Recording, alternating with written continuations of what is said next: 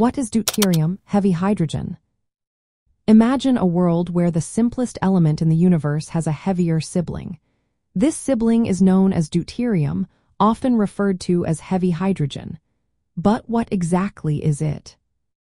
Deuterium is an isotope of hydrogen, which means it is a variant of the hydrogen atom.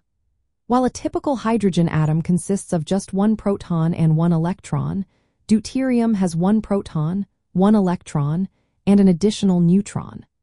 This extra neutron gives deuterium a greater mass compared to regular hydrogen, hence the name heavy hydrogen. Deuterium occurs naturally in small amounts in water. In fact, about 1 out of every 6,500 hydrogen atoms in the ocean is deuterium. When water contains deuterium, it is referred to as heavy water, which is chemically different from regular water due to the presence of this heavier isotope. Deuterium has various applications in scientific research and industry. It is used in nuclear reactors and in the production of certain types of nuclear fusion. Additionally, deuterium is valuable in the field of chemistry and biology, particularly in studies involving isotopic labeling, where it helps trace the pathways of chemical reactions.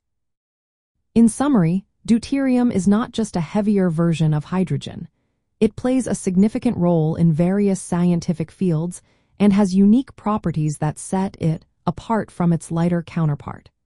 Understanding deuterium opens up a fascinating window into the world of isotopes and their applications.